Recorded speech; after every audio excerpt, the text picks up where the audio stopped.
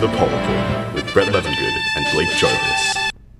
Good morning, Owen J. Roberts. This is the Paw Report. I'm Blake Jarvis, and with me, the hair situation up there. Oh yeah, I decided to try something new. You know, keep things fresh. Something new. Yeah. Do you like it? No, I'm kind of offended. Yeah. Offended. Good morning, Owen J. Here's the Paw Report. Have you been eating healthy lately? I sure hope so, because this month is American Heart Month. This month is dedicated to the recognition of nationwide heart and vessel disease in America. You can show your support by eating healthy and exercising regularly this month. For more ideas on how to stay healthy, visit the American Heart Association's website at www.heart.org. Now let's go to Mike Venzial in the Skybox for a sports update. Mike. Hi, I'm Mike Venziel up in the Skybox for this important weekend in sports. Starting off tonight at 6 o'clock, the wrestling team will be facing off against Council Rock South in the quarterfinals of the district duels.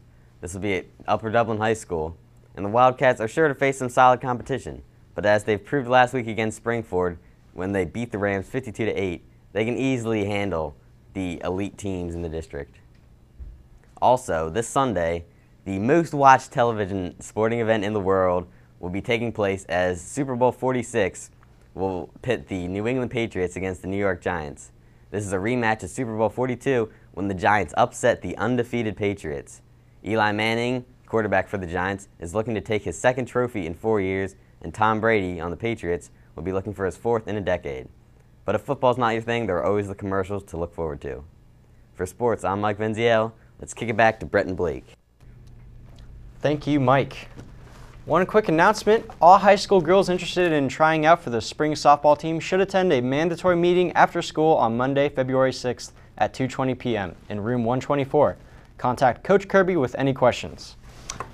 On the topic of sporting, the winter sports season is coming to a close, and we decided to give the boys basketball team one last challenge. Matt, roll it.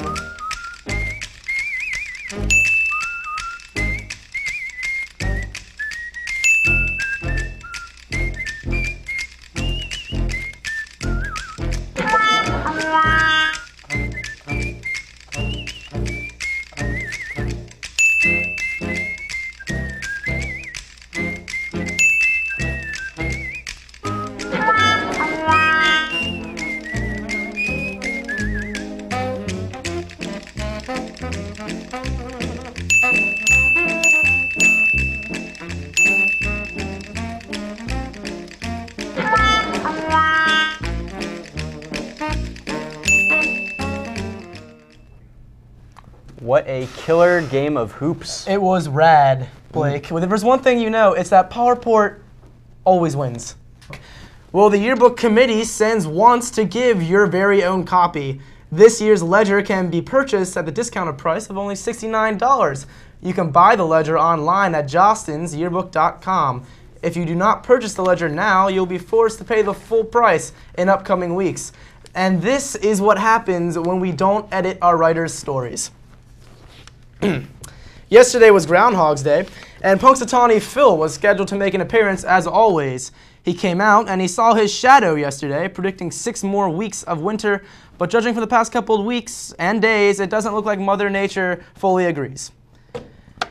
You know what? What better way to close off the show than with adorable pictures of babies? This is why I can agree with you more. And with that, Mark, I can't believe he's missing out on this, because this is truly magical. This is a segment we like to call Babies Dressed as Stuff. Look at them. And how can you not love it? It's cute. Great way to send you off on your day. Owen J, take care. Have a good day.